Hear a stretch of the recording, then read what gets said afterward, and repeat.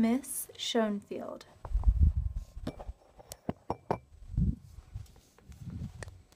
Sandra, first we want you to know we appreciate you taking a little time to talk to us. We know you care about the kids, and we apologize if Gabby was a distraction.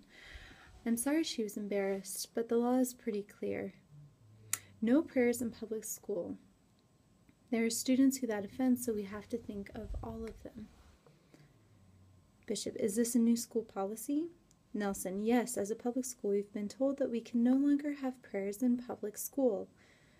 You've seen the news, no prayers at football games. It's the law. Nelson, we're all having a hard time with the changes. Tradition is hard to change. Yes. Sandra, well, let's be sure we really understand it then. There are kids of all different faiths at this school. Seems we should make sure they are not singled out over religions, but rather made to feel comfortable. Oh, I apologize if I made Gabby feel uncomfortable. I just want her to know the rules. Bishop, well, let's look at them. I happen to have a copy from the school board.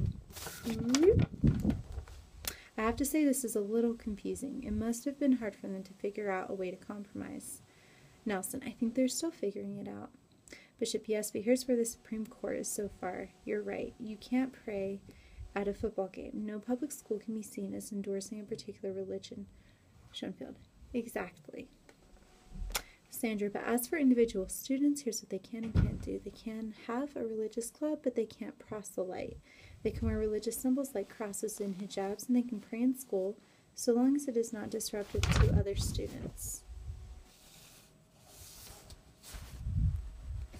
And that's the end.